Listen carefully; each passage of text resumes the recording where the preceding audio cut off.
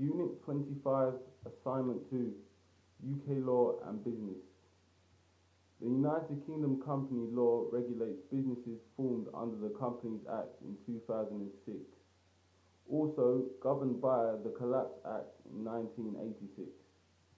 The UK Company Governance Code, European Union orders, and the court cases, the company in the primary legal vehicle to organise and run businesses. Tracing their modern history to the late Industrial Revolution, public companies now employ more people and generate more of wealth in the United Kingdom economy than any other formed organisation.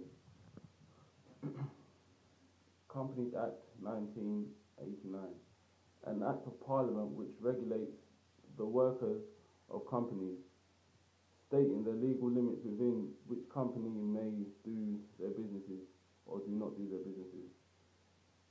Since the Action of Companies Act in 1989, a number of various companies law amendments contained in Part 5 have been brought into effect. Sorry about that.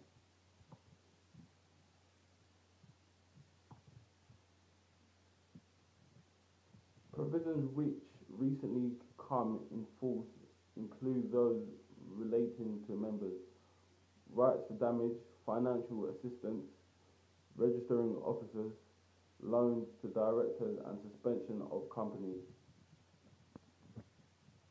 The Partnership Act in 1890.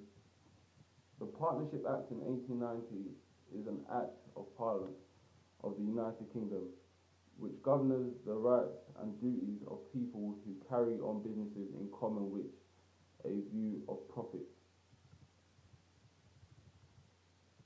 A partnership arises by oral agreement which written document or conduct. The minimum membership is 2 and the maximum since 2002 is unlimited.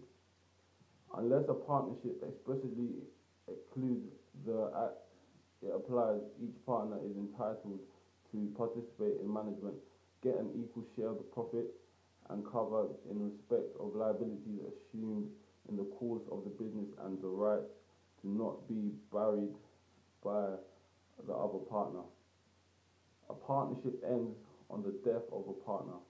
A partnership is jointly and together liable for other debts, i.e. if they need to pay anything off, like if they have bought a wholesale and one party is not able to pay for all of it, then the other party will then back up the other party and pay for some of it, so it is a joint share and not just a single share. So now there is no limit in liability, so they can trust each other. Fair Trading Act in 1973. The Fair Trading Act 1973 is the main United Kingdom competition law prior to the action of the Abolition Act in 1998.